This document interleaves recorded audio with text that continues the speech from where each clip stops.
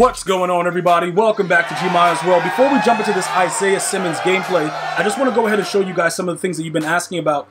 Pretty much with the whole thing with the power backs and, you know, Barry Sanders and things like that. And you guys are like, yo, you know, I really want to try Barry. I think Barry is good. On next gen, most of the cards are going to play well, regardless of, you know, the type of archetype. But the power backs are still the key. Now, I just want you guys to take a look at this because pretty much like, you know, Bo Jackson is, for the most part, a golden ticket.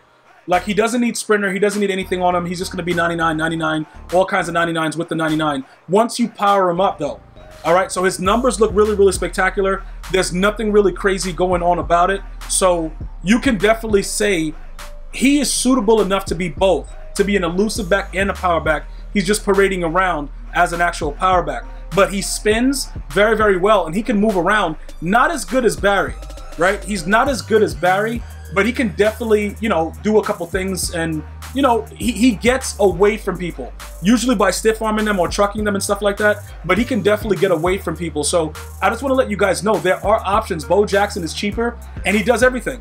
Trucks, spins, all that stuff. Now, if you run on conservative, he'll still break tackles with conservative. I actually tried that out. When you play a lot of guys that run deflator, it's probably in your best interest to run, you know, on conservative for the game, so that way you're gonna fumble depending on the hit that you get. It's very, very rare though when you run on conservative. You just can't do any jukes or anything like that, but you know, Bo Jackson will still break a lot of tackles while on conservative. So just to give you guys a point of order with that. So what we're gonna do right now, we're gonna jump into another weekend league game and go ahead and test out some things. Now, bro, is that a car? Bro, has anybody ever seen that before? Dude, let me bring that back, DJ. Bro, what the F is that? Is that something that EA just added in a patch? Bro, that's yo, it's a whole card just right there. Yo, dude, I was like, you know what? I'm glad I'm recording this. I'm gonna make this a video. Because I don't know if EA is trolling or did they patch that on the PS5 side. Because I've never seen that before. That made absolutely no sense, but it doesn't matter. That's not what it's about.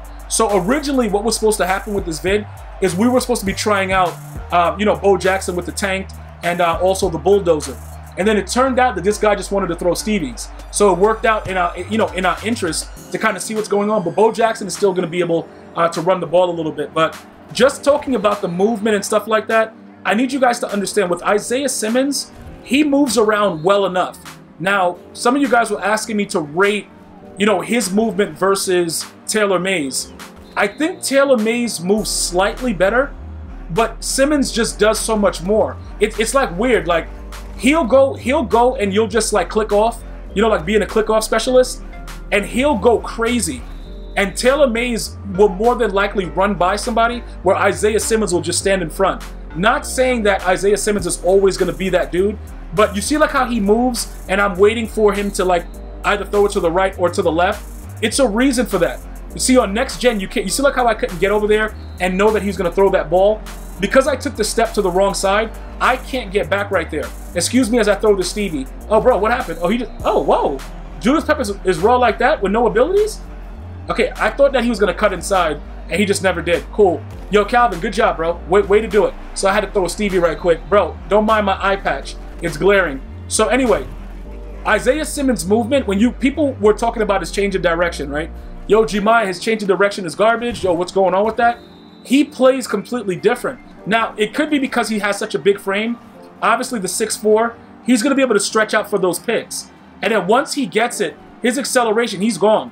Like, you're not going to catch him. So it doesn't really matter what happens after that. Same thing with Taylor Mays, though. For the most part, you're going to enjoy next gen simply because of that. I understand that a lot of us were very, very upset. Like I said, you guys keep telling me, like, yo, bro, the slow movement, I can't do it. Guess what? You got a month to decide to try it or jump on to next gen with Madden 22 and just have somebody just destroy your world. You might, like right now, a lot of this stuff, it doesn't really count. I'm labbing in Weekend League and doing weird stuff because it's the end of the year. It doesn't really matter. But we know by playing the beta on next gen that this is the future of Madden, right? So it's letting me get the ideas of what I'm going to do as far as like how we're going to set our defense up come launch time for Madden 22. What are we going to do? Are we going for the bigger safeties? Are we still running big nickel? You know what I'm saying? Like, it's certain things like that that we have to gauge, because if we don't do it right now, it becomes very, very difficult later on. Once the game is here, you guys are done. So like I said, all I can do is tell you guys, like, look, bro, you might as well go through the rage now, so that way it's not that crazy. come the time. Okay, he's just going to jump up. You see that right there? And that's Calvin behind him. Just to kind of give you guys insight into that. That's Calvin. And he just jumped over. Like, he just jumped right in front of Calvin and just picked it off. He has built-in lurker. We know that from the previous gen. Like, he came out, like, when this card was first released, before they gave him that Christmas one, like that special edition, he was jumping out of the stadium.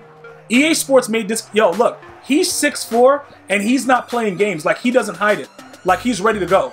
And that's pretty much what, like, the whole emphasis on me telling you guys on next gen for the remainder of the days. That's why his 94 jumped from, like, I think I sold mine for like 40K, and then they gave him the power-up expansion, and then it was like 235, and I was like, man, hell no. And then I went and found the 93 to 94 overall power pass. I think that's what it was.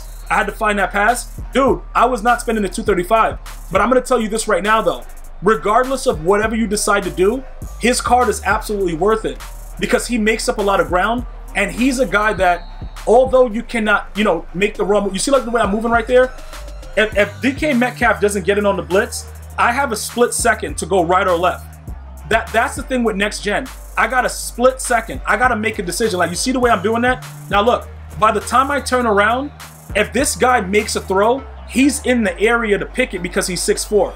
They're going to let him jump up in the air and animate. Look at this dude, bro. This dude is wild. But you see the way the blocking mechanics are? You guys see the way that the D-line is trying to engage and the way my O-line is trying to do something too? But right here, he's just going to go. See, look, you see like how, look, he has tanked. It doesn't really matter what anybody does. When he starts going to the lane, Bo Jackson is a problem.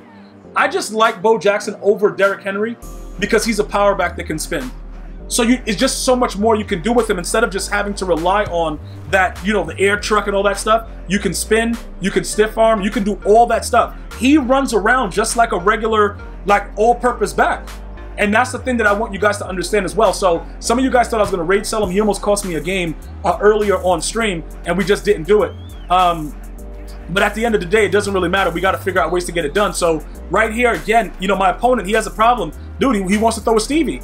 Like, dude, this is the thing, right? If I try to cut back and don't just read that route the way that he's going to throw that, and just like, you know, I'm going to try to cut back and get the other guy, he could have went for 6 with the other guy.